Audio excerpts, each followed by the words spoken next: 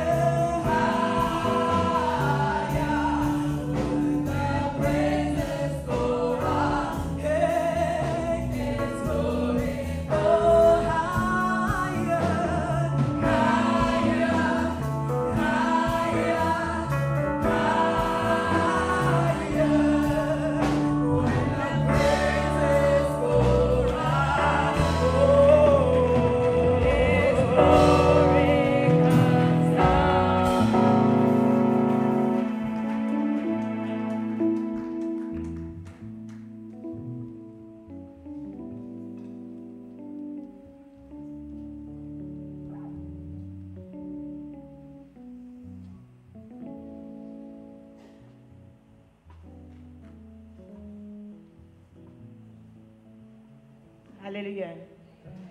Hallelujah. Are we happy?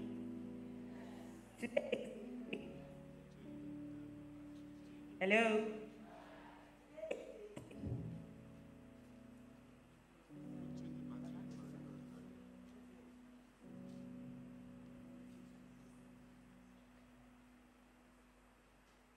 Today is day 3. I call it Resurrection Sunday. We came here on Friday and we put some seeds in the ground. We are harvesting today. So I call day 3 at Gethsemane Resurrection Sunday. Amen. We are going to continue immediately with testimony time. We have just about 30 minutes to start service. So wherever we get to, we'll break and start service. We may continue. Amen. Let's welcome Marilyn Osai Udru.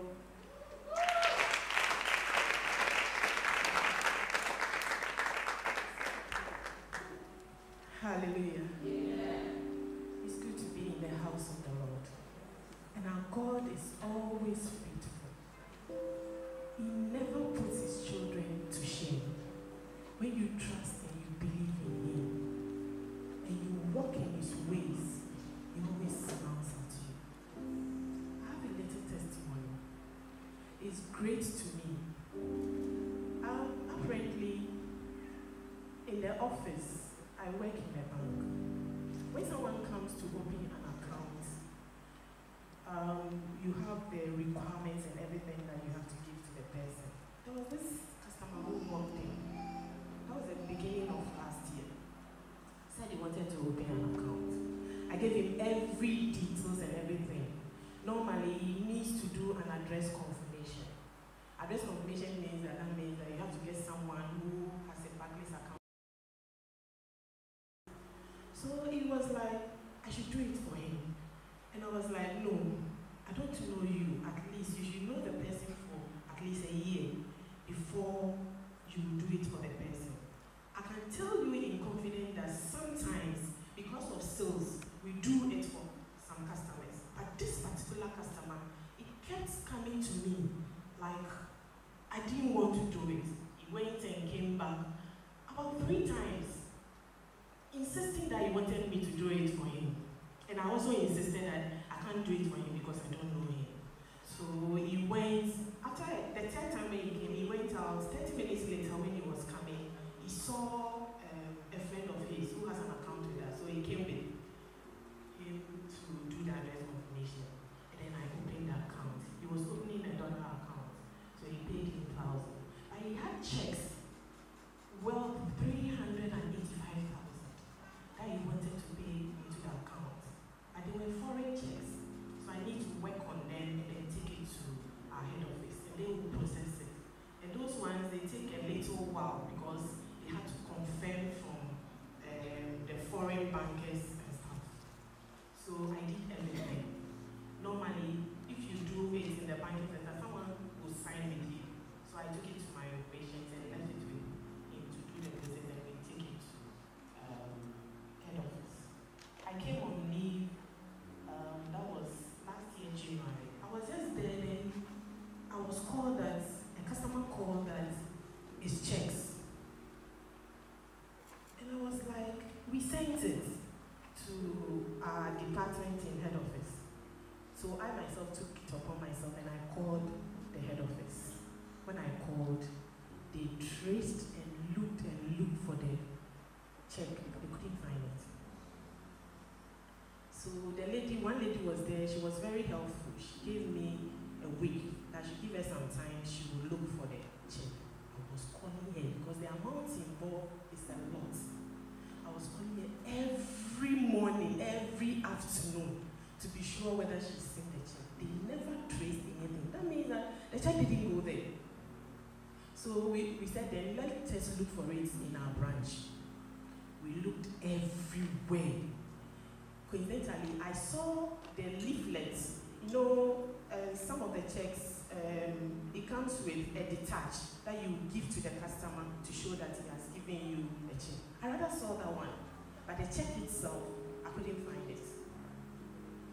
I said, I came home. When I slept, I dreamt that I had left the bank, and then they came to me and they were chasing me. That those checks. I said, hey, Jesus. So I just prayed about it. And then I asked God that wherever these checks are, He should let me find it. I'm telling you confident that it took a year. I was still looking for the check. The whole of last year, I wasn't myself. We searched and searched for the check. We couldn't find it. Then, beginning of this year, it came out that the customer that I opened the account for went to 2 branches to open an account as well, but with different identity. So it's like, it's your face, but the same name. Then you went to open an account in 2 branches of ours. With various checks that he brought to me. And those checks went through. Do you know that when the checks went through, I found my checks? But that time, the fraudulent aspect has been covered already. I don't know whether you get what I'm saying. They opened the account for him. Their checks cleared. But the checks were fraudulent. So God made my checks to get missing for a reason.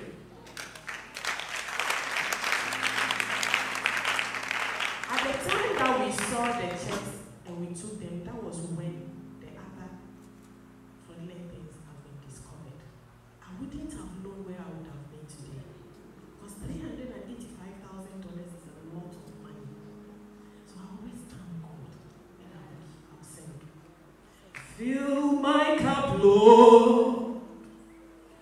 I lift it up, Lord. From the grave, the daisies of my soul. Breath of heaven, fill me till I want no more. Fill my cup, fill it up, and make me whole. Fill my cup, Lord. I'll lift it up, Lord. Come and quench the thirst in my soul. Bread of heaven, yes, my Lord, fill me till I want no more. Fill my cup, fill it out, and make me whole. Like the woman at the well, I was searching for things that could not satisfy. And when I heard my Savior speaking, drawn from our world, it made me whole. Oh, fill my cup, Lord.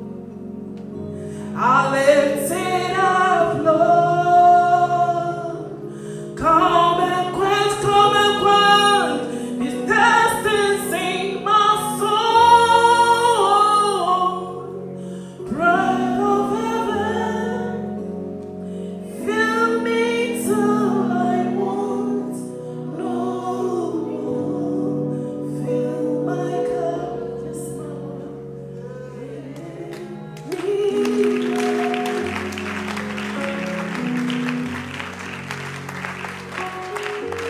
Amen.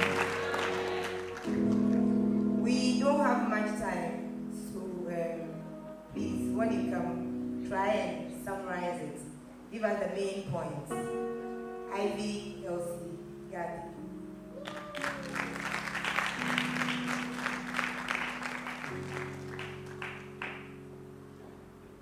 Hallelujah. I'm very pleased and thankful to God for what He has done for me. I had this particular problem with certain subjects. I've written exams for 3 years, but I didn't pass them. So I decided to come to Gethsemane, and God being faithful, and I came and I prayed to God that I need to pass this particular examination. God being faithful, I passed. So I want to say thank you, God. Thank you for letting me pass this examination.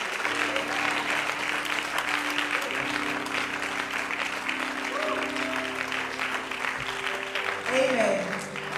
Emmanuel Echampo.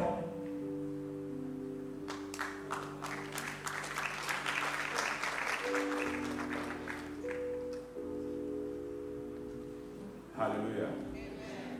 I thank the Lord for making it possible for all of us to be here this morning. Actually, this testimony was inspired by a song ministration by Reverend Coming yesterday, and that is, I'm the God that I do not share my glory with any man. It is about a couple whom I'm very close to. This couple got married about 10 years ago, and 4 years down the line, they were expecting the fruit of the womb, which was not coming. So at a point, it's actually led to a lot of issues that nearly led to divorce. And because of my proximity with them, I also took it up that any time that I come to Gethsemane, I will take their case up and pray about it. And so among all other prayer topics that I will bring here, I write fruit of the womb, and into bracket I write the case of Missy, and that is the name of the woman.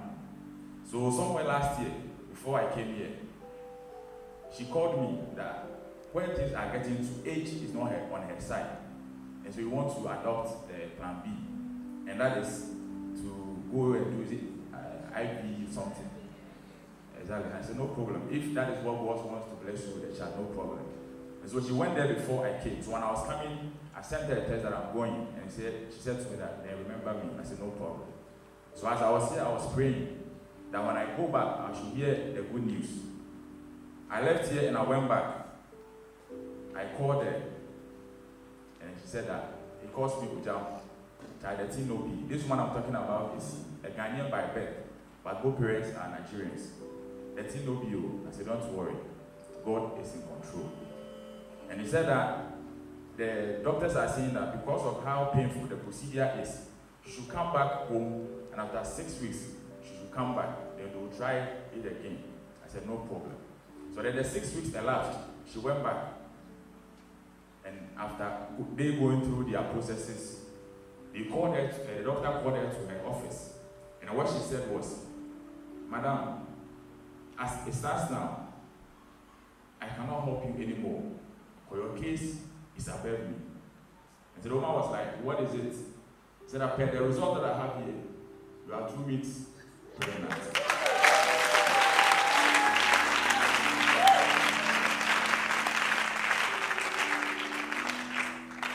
So when I was awake, when she told me what was going, so I called in the evening for how she was doing. And she told me it was at home. I said, what is it? That is when she narrated all this to me. So what did I say? That indeed, God cannot be helped. That is what I was saying earlier on, that this testimony was inspired by the song ministration by Reverend Comey, that God does not share his glory with any man, because he knew exactly what he wanted to do in the life of this couple. And so today I'm here to encourage everybody that when we have the vision of whatever we want to do, we should continue to push. As Reverend Tego said, that when we have the mandate to push. And for push, to me, is an acronym. The P stands for pray, the U stands for until, the S stands for something, and then the H stands for happens, which means that we must pray until something happens. He has given us 72 hours to expect our miracles. I tell you, if we leave here between the 72 hours and you don't get it, don't worry. There are a series of 72 hours ahead of you. And God can lead you.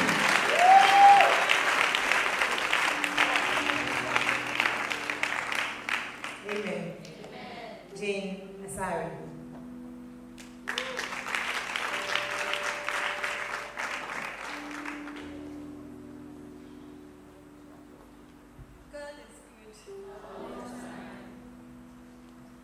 Please, God is a faithful God. No matter the time Gethsemane, I made some prayer requests, and it happened that it came through, but the finances was a challenge. But God made way where there was no way. And then I was not feeling well when I was coming on Friday. So I was thinking, should I rather stay at home, or I was thinking that God told me to come. And when I came, I realized that I needed to come. And several other blessings God has been doing in my life and the life of my family. I thank Him so much.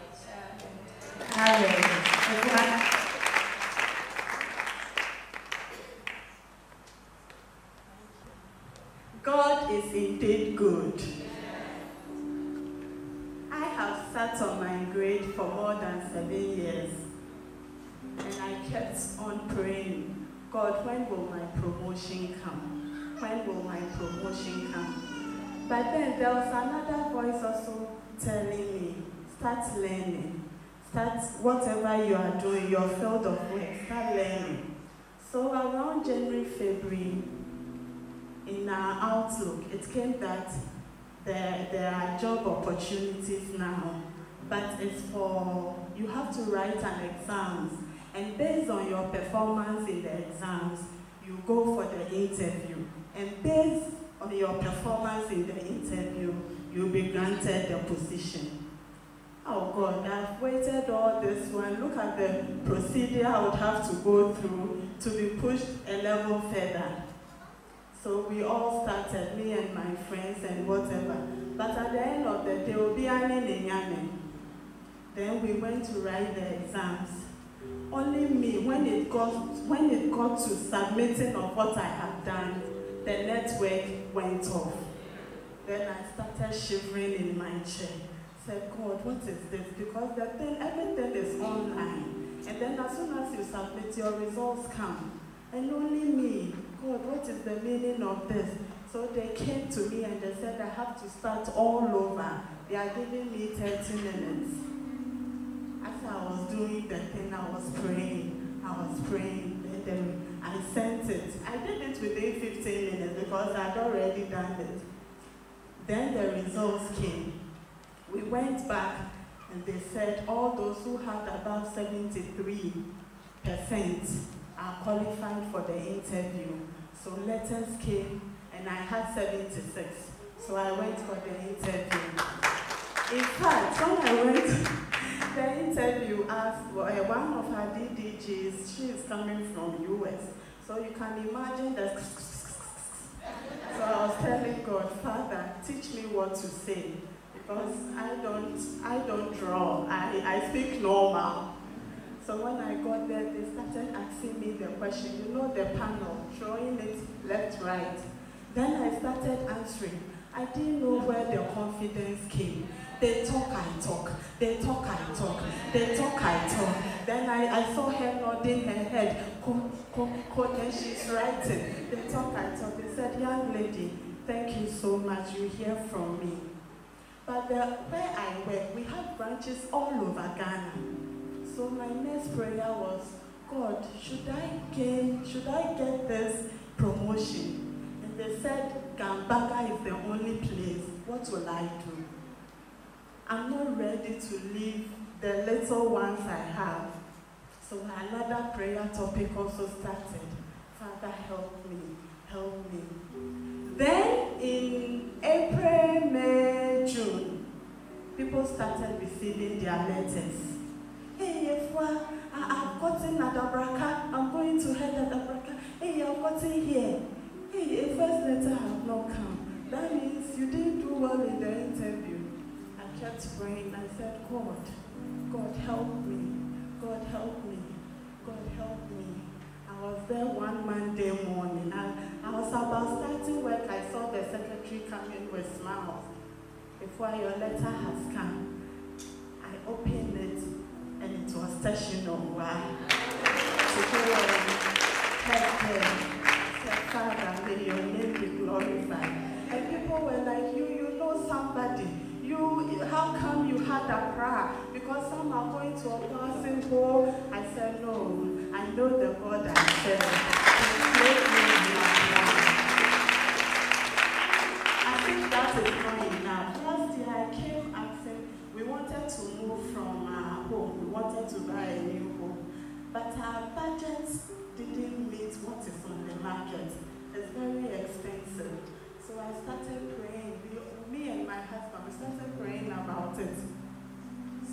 gave up because the dollar rate and what they were mentioning, we better stay in our 2-bedroom house. Then I was home when my mommy called. She said I should come over. So I went to her. We had a long chat. And then she said, you know what? I'm relocating. I don't want to stay in Accra again. I said, Mommy, why? She said, no, Accra, I'm in my bro. So my cousin said, my mommy has built a 5-bedroom house. She said, this one is for you and your family. I said, oh God. So, in fact, I didn't know what to do. I said, Mommy, I was dumbfounded. I went to God and said, God, is that why the promotion came? Because 5-bedroom house, your light bill is not 100 cedis. You need more. Father, I'm so grateful. He always makes provisions. I thank him. Amen. Amen. Emma, that's my younger sister. As for my testimony, I know it's very long, but I'll cut it short. When I started my menstruation, since 13 years, every time I menstruate, I get severe pains. Before even the menstruation, 2 weeks to the menstruation, I'll get severe pains. But I held on to it. I went to the hospital, they said it's ovulation. I went to SSS with it. The pain was too much. Then I completed SS. That time I was 18, and I went to the hospital. When I went to the hospital, the doctor said I should go for ultrasound. So I went for the ultrasound. And when I came back, the doctor looked at it and said, this is a gynae case. You have to see a gynecologist. So I went to see the gynecologist with my mom. And the gynecologist said, you have fibroids. Although you are 18, the size of the fibroid is so big that I'm giving you 2 options. Either you operate and you get married within 5 years, or you marry now. I was just 18. I didn't even have a boyfriend. So my mom, we spoke, and then my mom said, okay, then we should opt for the operation. But I should have it in my mind that I have to marry within that year, because they are saying that although they'll take it out, it will come back. So I went to the university. The guy even asked me out. I'll just ask you, after 4 years, what will we do? If you start with masters, you are out. Because I needed somebody who was older. But through it all, nothing came. All the people I was getting were my age mates, and I looked younger than my age. So later, as I went on in school, I told myself that if I follow this thing, I'll make a mistake and marry the wrong person. So I told God that, do you know something, God? You said we shouldn't fornicate. I have never had sex, and I won't have sex. But make sure that when I get married, my first sex should be my child. So, and I'll also stay faithful. So faithful, God will be faithful, I'll be faithful. So the pain was too much. My sister can bear witness. Sometimes I can't see. 2 weeks before as for me, I don't have menstrual pains. 2 weeks before my menses, I'm in pain. I'm always ovulating. So I went to see the doctor again, and then the GP said I should go and do an ultrasound again, although I've had the operation. And then she looked at the ultrasound. First of all, the one I was doing the ultrasound, the woman looked at me and said, have you given birth before? I said no. Then she shook her head. She gave me the results. I went to the doctor. The doctor looked at it. That day I went with my sister, and the doctor said, do you pray? Doctor that has to talk scientifically is asking me, do I pray? Then I said, yes, I pray. Then she said, I don't mean just lying on your bed and murmuring something. Do you pray? So, and that is what usually I do. When I wake up, I'll just lie on my bed and murmur something and I get up. So when she said that, I said, okay, then I have to start serious prayers. So to cut the long story short, I got married 13 years after, from 18. So I married in my 30s. And when I got married, it happened that when I take my bath, I started itching. So I went to the hospital, and then the doctor was talking plenty, the chlorine. I was like, I've been bathing water so long, chlorine. Then something just said, asked him for a pregnancy test. And then I said, can I have a pregnancy test? He said, yes. I went to do it. When I came, he said, you are 2 weeks pregnant. When did you get married? And I was like, oh, I got married within that month. Then he said, okay, then honeymoon baby. So we just laughed off. So I was so happy. God has been faithful. And then I was like, oh, so joy to the world. Let me be glad. Then he said I should see a gynae. So I went to see the gynae. And he said I should go and do an ultrasound. When I did the ultrasound, the man just did the thing and said, yes, there's an embryo, but there are fibroids. It's either the baby survives or the fibroid. So there I got scared. I was like, oh, so God makes everything perfect. So why is it that this has to happen? So when I went to see the doctor said, yes, it's true. Sometimes, with where my fibroids are, it's even surprised I got married. Because for the sperm to pass over, it's amazing. And also because I have had an operation already, I can't give birth normal. They'll have to cut me when I'm coming to give birth. And then he was explaining to me that there's something called womb, I've forgotten the name, rupture of the womb. So if they don't cut me, it would mean my womb can rupture, and then either everything must be taken off, or if I bleed excessively, I'll die. So I said, okay, I'm not the first woman to be operated on, so it doesn't matter. So I went on with it. Now, as I go to the hospital, he looks at the series of ultrasound and says, I can't see the fibroids. I'm like, well, you are saying I have fibroids, but to me, I don't have. So as time went on, to cut a long story short, the time came. He gave me 22nd February for the operation. He says we have to avoid normal birth. So you are due in March, but we'll have the operation on 22nd. So I went to church on 19th. I came back home and I started feeling that pain I used to feel. So I was like, how come this pain had come back? I didn't know I was in labor. And there was nobody in the house. My water just broke. I had to call, they had to rush me all the way to Kolebu. When they took me to Kolebu, they said it's an emergency. So they were preparing me for the theater. They don't have to allow me to give birth. So when they did everything at the ground floor and they were taking me to the 4th floor. So pushing me, I started screaming, the baby is coming. They said, no, the baby, don't push, madam. And you know, when the nurses, they'll scream at you.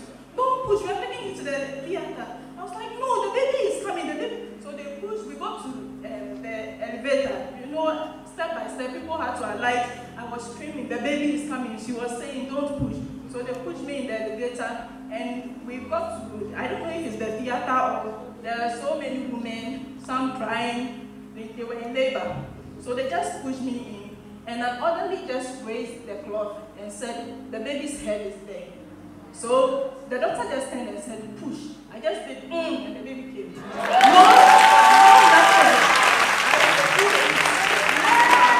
So I was expecting for her to tell me that there is rupture or something. Well, lying there, I was okay. And then she said, because you pushed them, it's your first time, there's stitch, so we have to stitch you. But our God is faithful, that's all.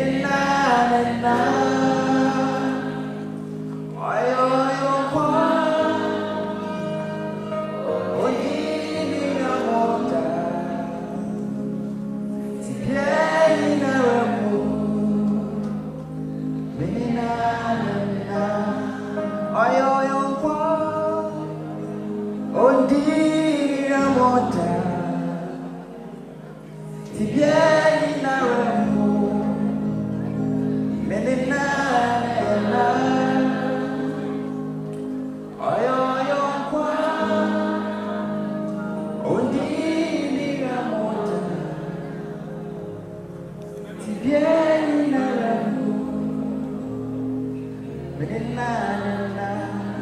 is good. Look, if you have God, if you have Jesus in your boat, the storms will come. They will come. But once there is Jesus, there will be silence, there will be peace. Amen. I was driving in a village community. The road was very bad, so I was going very slow. I passed in front of a house, and I heard a loud noise at the back door. Very loud noise. So I stopped, thinking that someone might have thrown something or to hit the car. So I wanted to check. The moment I opened the door, I saw people doing like this. Don't know when I passed in front of the house, there was about 2 or 3 years boy running out of the house, top speed. So he hit the back door. The car was moving, and he slided another car. But God being so good, he lied under the car, and the tires just passed side by side. Nothing happened to them. So I was shocked because a moving car, a saloon car, moving car, how could someone just hit the car and slide under the middle? So I will share this testimony with my best friend who just came from the US. It was like when he came that week, it happened on a Friday, and he said that week a pastor friend called him and told him that he has a very close friend, and he had planned him to be in trouble, a big trouble, because he saw that he had removed my clothes. Okay. Then when I told him, he was like, "Wow, God is good." So when I prayed, and that Friday, God took me out. I say this to the glory of God because I don't understand. The car wasn't, it was moving. So I say this to the glory of God that if you have Jesus, you might not even see the trouble coming. It will come and take you out. Amen.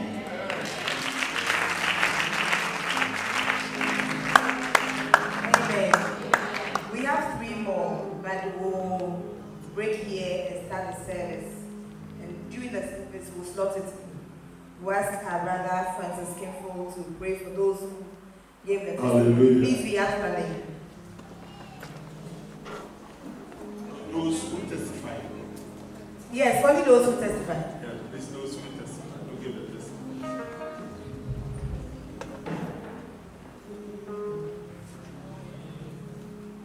Shall we close our eyes as we join them in the prayer and support? Our Father and our God, we thank you because in all things, it is your word that reigns supreme. Without you, we are nothing.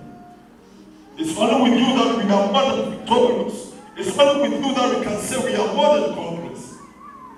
Father, we thank you for your children who have testified to give you glory, to encourage others that you are the living God, not a living God, or one of the gods. You are the God of yesterday, today, and forever.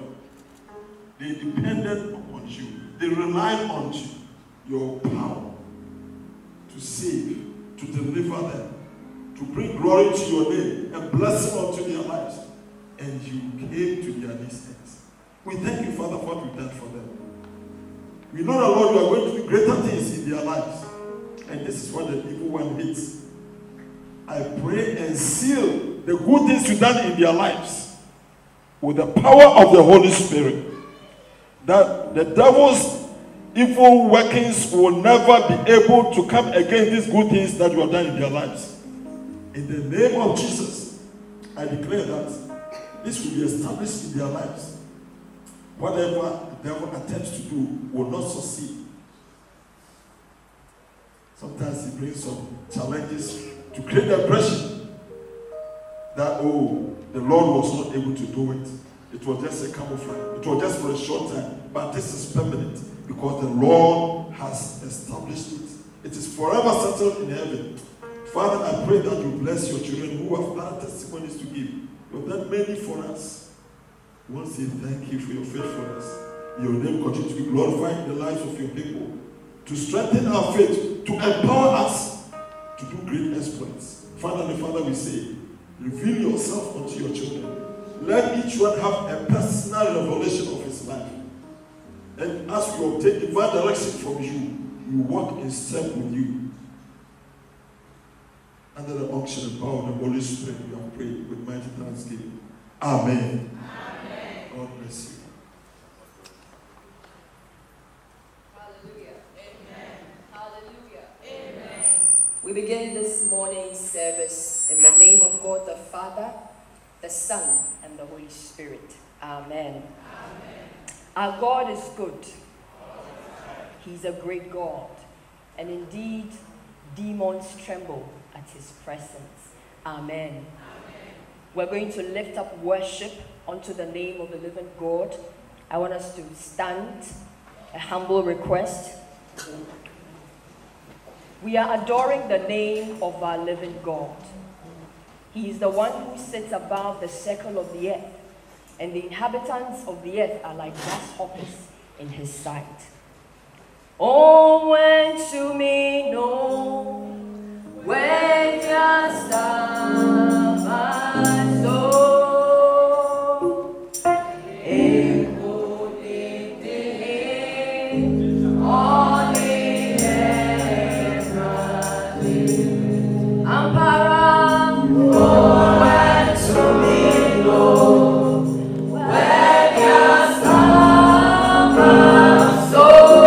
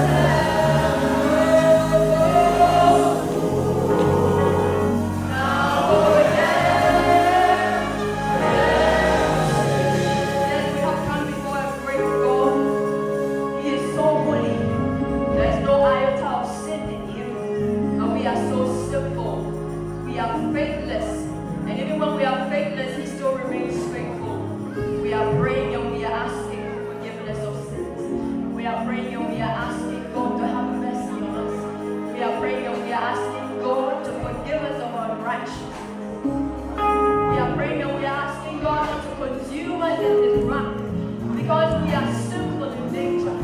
But we are asking that even as we have come before him, he should pour out his mercy on us. We are praying for the mercy of the living God. Father, have mercy on us, O God. For we are sinners. We are sinners, O God, but we have come before your mercy seat, O God. We have come before your throne, O Jesus. And we ask, O God, that you would have mercy on us, O God. Have mercy on us, O Jesus. Have mercy on us, Alpha and Omega. Have mercy on us, O God. Do not consume us in your wrath, for we are sinful, O Jesus. We are sinful, our hearts, O God, our spirit. We are sinful, O God. Now we pray that have mercy, O Jesus. Have mercy, King of Kings. Have mercy, O God. Have mercy, O Jesus.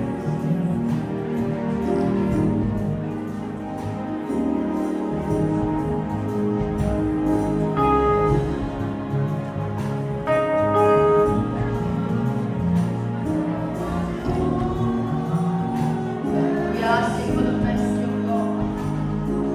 The mercy of God. Forgive us of unrighteousness. We are praying and we are asking the Holy Spirit to take charge of this morning's service. We are praying that the Holy Spirit will take absolute control. Every weapon of the enemy fashioned against us, we are praying and we are rebuking in the name of Jesus. We are praying that in this service we will see his grace. We are praying that we will see his glory. We are praying that in this service he will lift up his right hand that is full of righteousness, and that he will direct us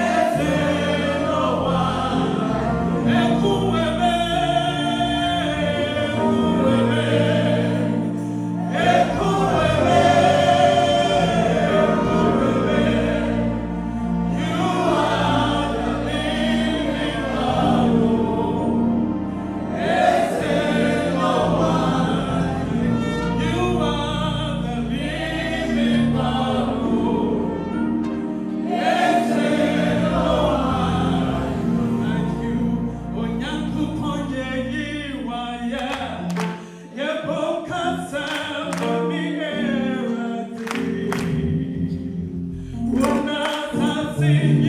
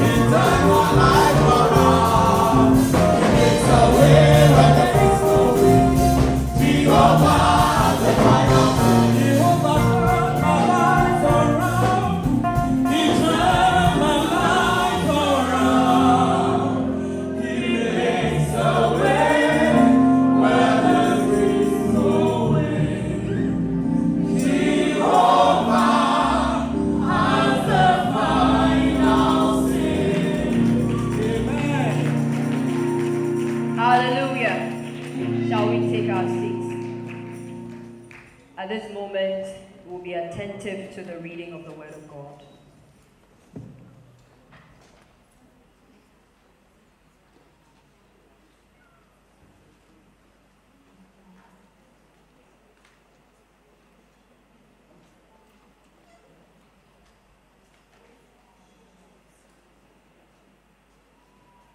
Hallelujah.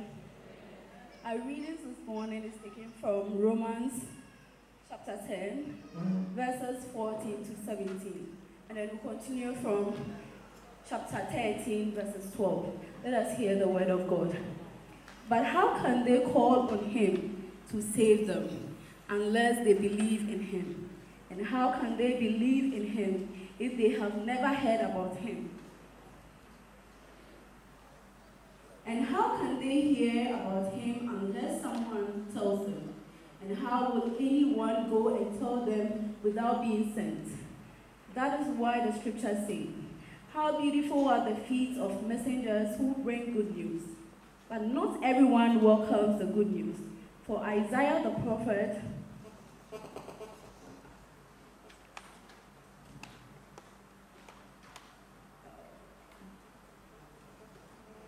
But not everyone welcomes the good news. For Isaiah the prophet said, Lord, who has believed our message?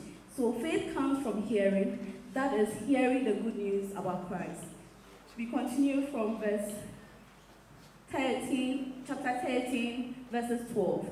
Because we belong to the day.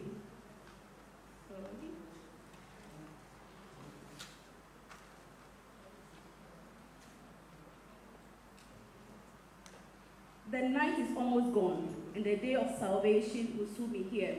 So remove your dark deeds like dirty clothes, and put on the shining armor of right living. I read the verses 12 again.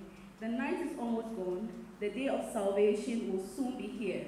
So remove your dark deeds like dirty clothes, and put on the shining armor of right living. This is the word of God. We invite the gospel singers to lead us in song ministration.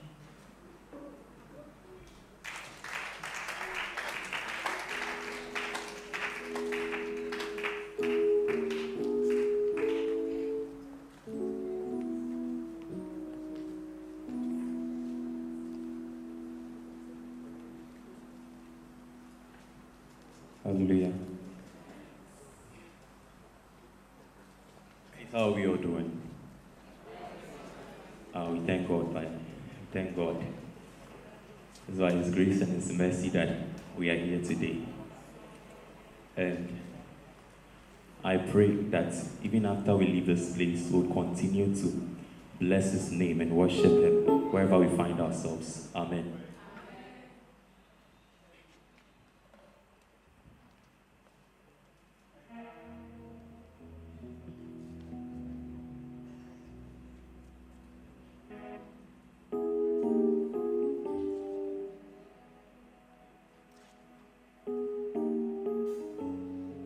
We want to focus on God.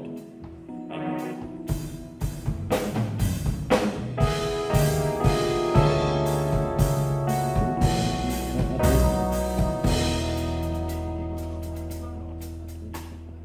Oh, Guama, oh no, no, say.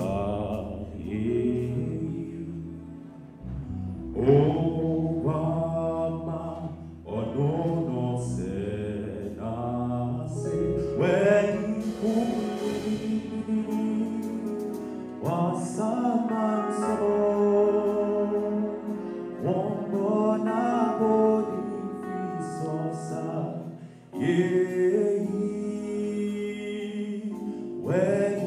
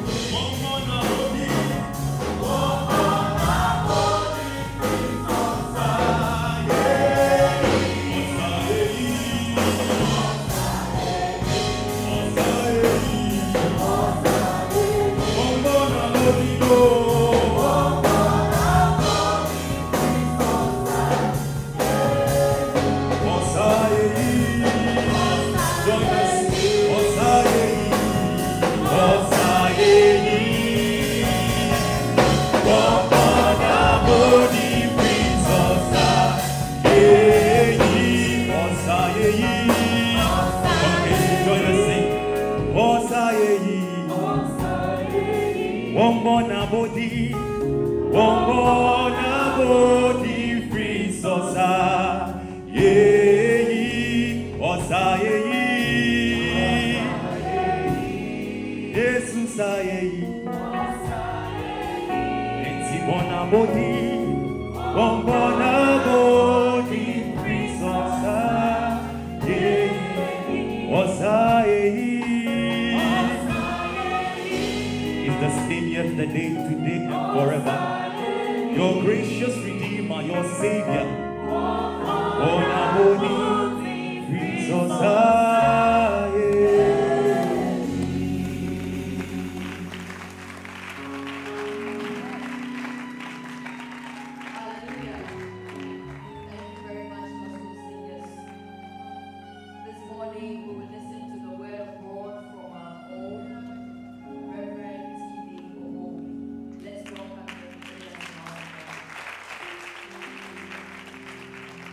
Thank you very much.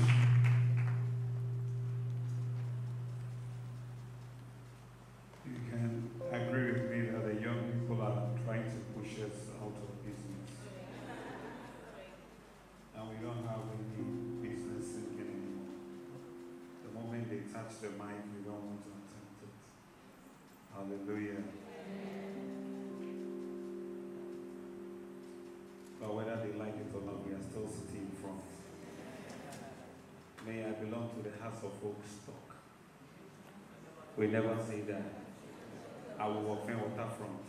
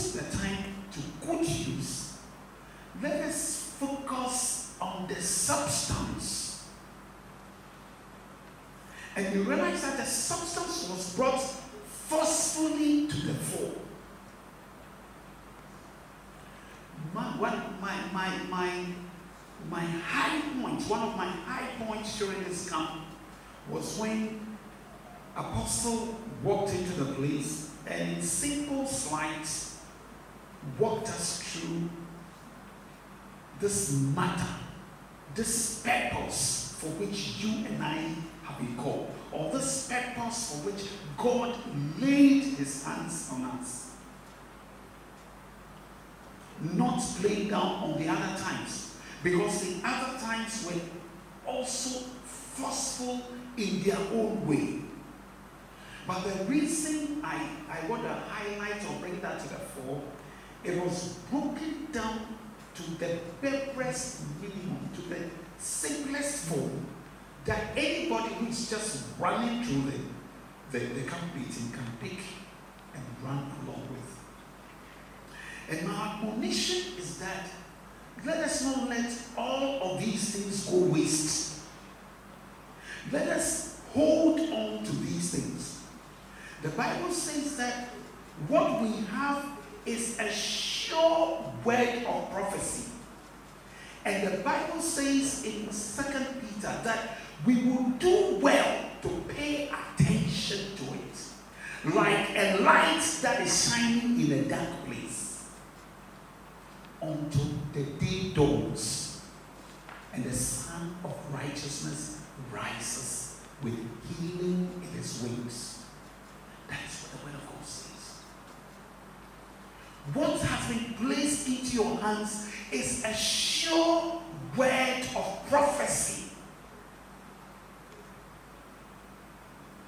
Now, usually when we think about prophecy, we think about those that come during probably prayer meetings or maybe intercessions when the atmosphere is charged and people get glimpses and snippets of messages and they are given. That is what we see. Or when people see us, see into our lives and they speak into our lives, we see those prophecies as the thing. But beloved, the sure word of prophecy, what I'm saying here is that the sure word, that word, that the Bible says that not an iota or a dot will be removed from, which is the infallible word of God. When that word is handed into your hands, you hold fast to it, like holding on to a light that is shining in a dark place. In a dark place, nobody can see his way clearly. Even if you are familiar with the terrain, you realize that you tread cautiously. So if somebody should bless you with light, and you take hold of the light, you don't let go of the light. My admonition, whatever word of prophecy has been given unto you, especially the sure word of prophecy, that unadulterated milk of the word, by which we are expected to grow, by which we are expected to mature. My admonition is that we hold on to it by faith, like a light that is shining in a dark place. The reason is that we have been told in several ways that time is something God has graciously blessed all of us with. But I remember one of the speakers saying that the length of time that God has blessed each and every one of us with is not going to be the same. He explained that some of us may stay to a very old age. And sometimes, at that time, all that they can think about is loneliness, misery, suffering, pain, neglect.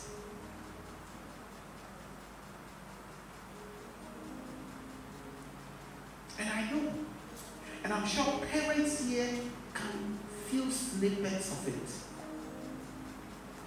As somebody told us earlier, when we were married, so a time will come when you and your spouse will be left alone.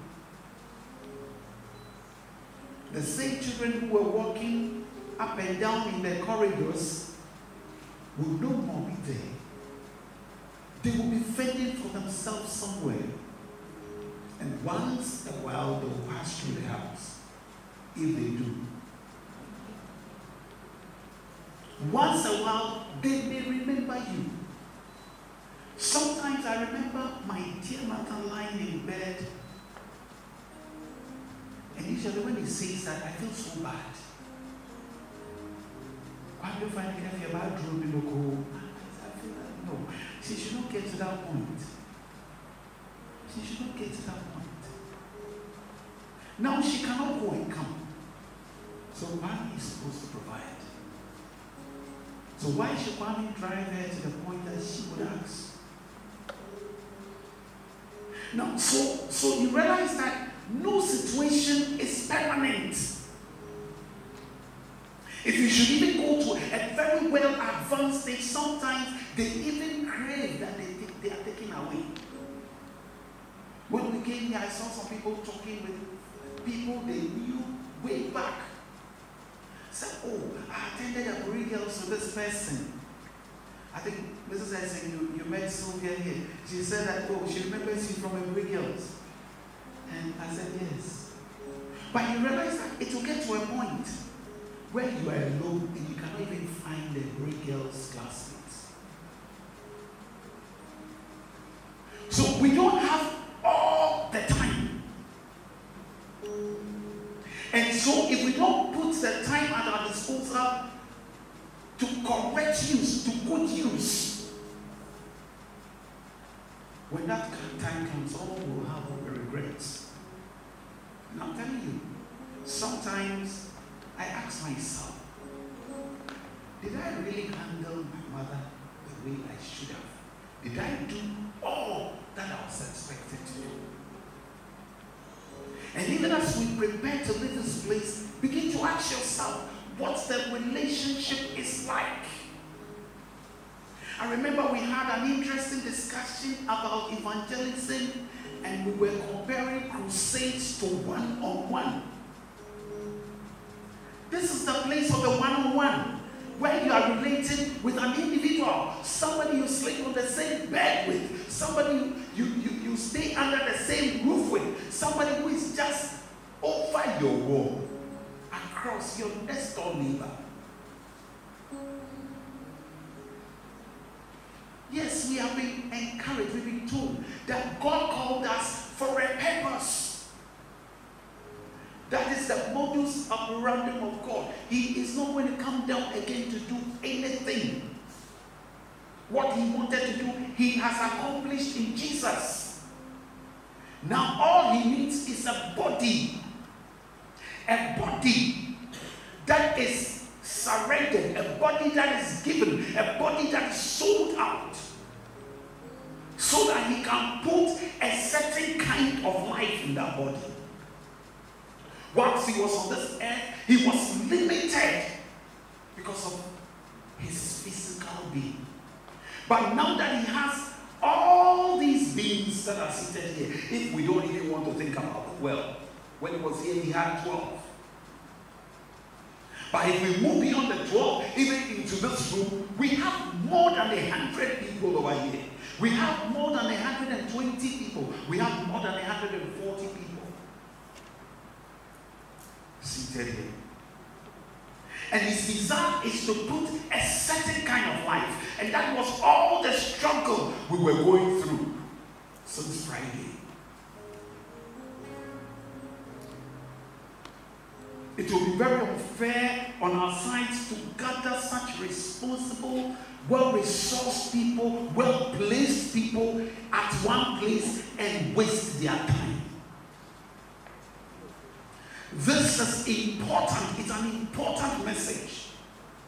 That God called you for a purpose. There is something for which God laid hands on you. And that was one thing that Paul would not miss out.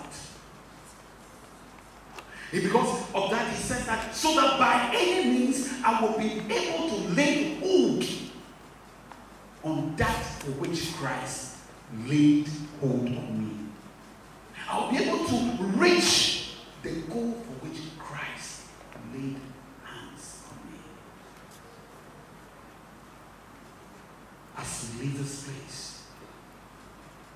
my desire is that we will go forth as lights into this world. Because the world is sinking fast. I remember when we started ministry. Listen, the reason I started singing was because I wanted space to preach. I'm telling you frankly. So the songs that I was singing were deliberate. And one of them was, oh friend, come to Jesus. Don't waste this precious chance. The world is sinking fast. So rush and sing your soul. Those guys who were with me in the beginning, Jake, my brother, my own brother, he was tired of the way I spoke about rapture and the second coming of Christ. If I get space, no rapture. If I get space, no, he's coming back. But is it true? That is the fact. Time will pass. Like this time we came here, it's passing. You know that it's running out. And very soon, I know by the time we hit the dining hall, some people are really interested in the food. By the time we check out of here, after the communion, they zoom to their vehicles, they are gone. Garnishing. As if there's on fire somewhere, they are going to put it off. No, because the time, look, the issue is that people have things to do. They only need time to be here. And so when it is done, it's done. In like manner, time is running out on us. We don't have all the space. It may not be possible for us to gather again.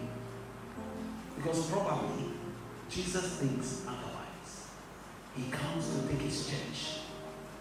It may also be he will gather again.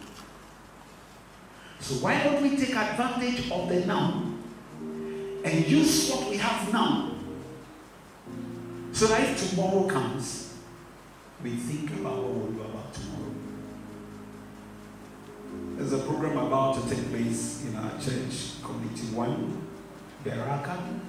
I'm inviting you, it's first Tema. And I remember I was talking to one or two of the young people, and they told me that, okay, you this year, you next year. I said, my friend, next year you may not even be here. If you are here, maybe next year I'm also not here. The thing you see on the ground now, the face may change. Who will be the Papa? Yes, it's here. Don't put it to tomorrow. Don't put to tomorrow what you can do today.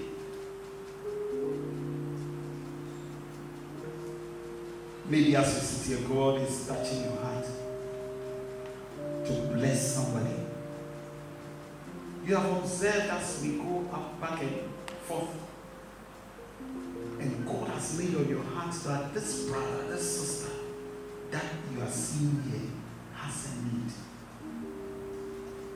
And you watch, and you say, okay, probably now that she started coming to Gethsemane, next year she'll come. Probably next year she'll not be here. One of our regular attendees, Sister Flossie, she's usually, you are sitting around where she sits. Why she's not here.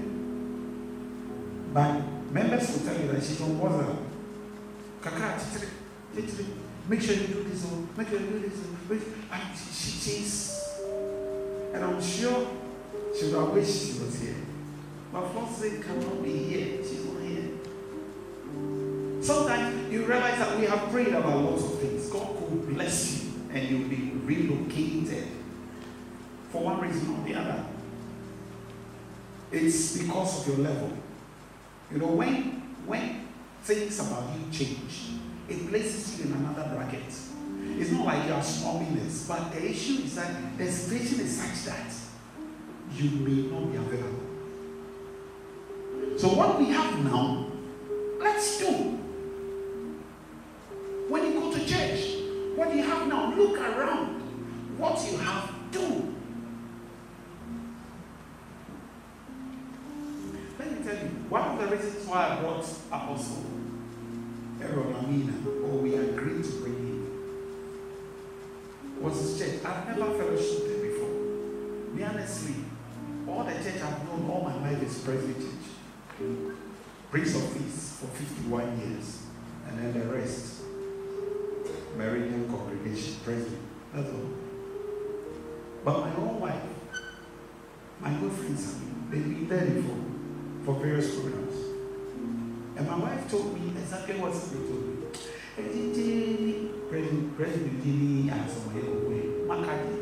Joyce also said the same thing. You go to his church, and what are they doing there that you cannot do where you find yourself? If you can sit down, analyze, you can go and have a chat. People told me he was busy, but I realized that he's not busy. Yes, he's busy, but he can make time. I went to chat with him, and I'll go back again and have another chat. I want to know, what makes you think? Why is this place working like this? What can you share about ministry? He's a medical doctor. So if anything, he's also by vocation like me. So if it's by vocation and he can do this, then if I can do something with by vocation. Let's not hear you. I heard Reverend Tego sing that. Let's not hear you idly saying, there is nothing I can do, whilst the souls of men are dying and the Master calls for you. There are people at your door waiting.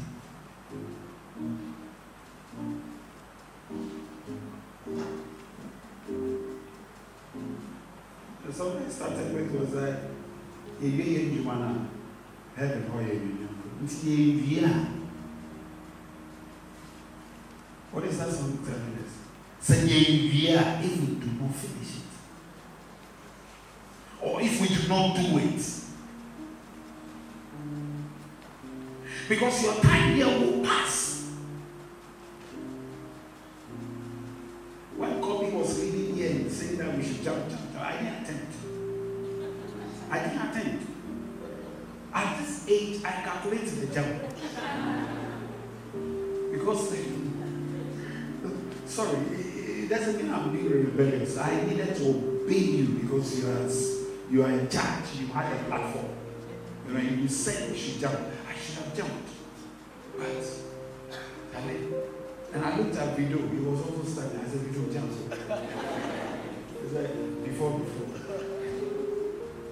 Time has passed. The time we're jumping, rough,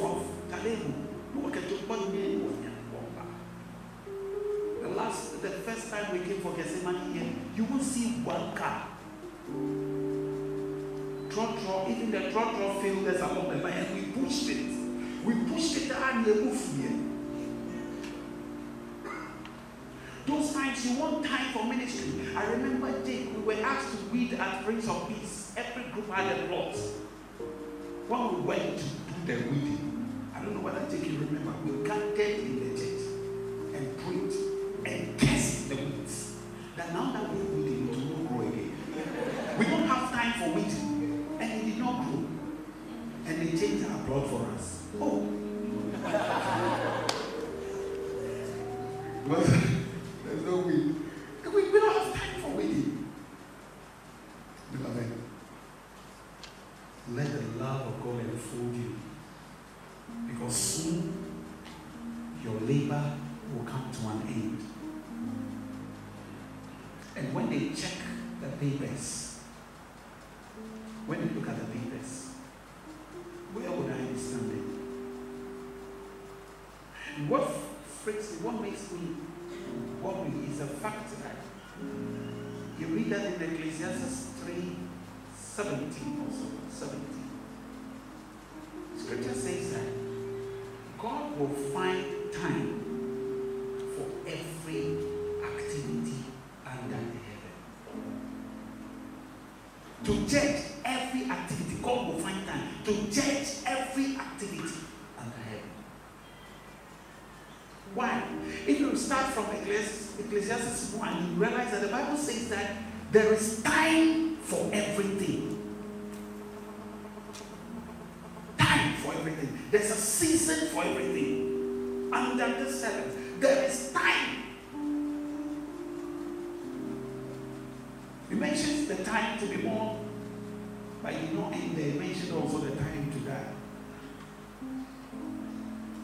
And because there's time for everything, the Bible also continues to say in Ecclesiastes 3:11 that He has made everything beautiful in its time. That is what it says. It's beautiful. And then the 17 comes the nutshell. I have made everything for a particular time.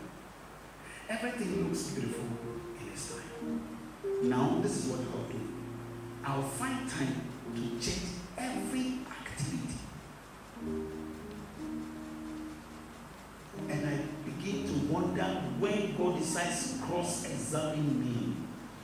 And probably you are waiting in line. And they put mine there. And they are digging into it. And they are seeing the rot. And they are done with me and they say, next. And it happens to be you. Or even that time I'm being examined, what will be going through your mind? If there is anything we can do, we must do it now and do it fast. God's purpose for us during this time that we have here on earth is to fear Him, to obey all His commandments. I like YPG for one thing, to see, to know His will and to do it. Not just know His will, but do it.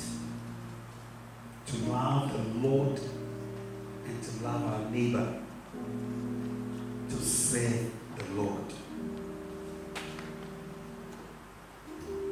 At the end of all this time, God will find time to judge all of these areas.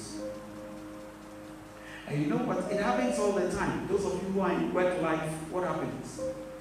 At the end of the year, I don't know how you call it, we are only, I'm sure the bankers and the financial institutions will say financial year. We would say academic year. Your work will be examined. They will make a judgment of your work. Some people lose their jobs. When they appraise other people, they promote them. For the student, when the time comes, it's what? Examination. And they will make a judgment. Some people get A's, some people get C's, others get F. It is a judgment of your work. These are signs for each and every one of us that one day you are going to be awarded A, excellent.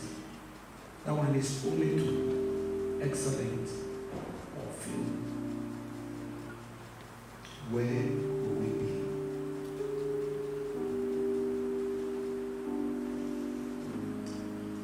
So let us be careful how we live, making the most of every opportunity that comes our way.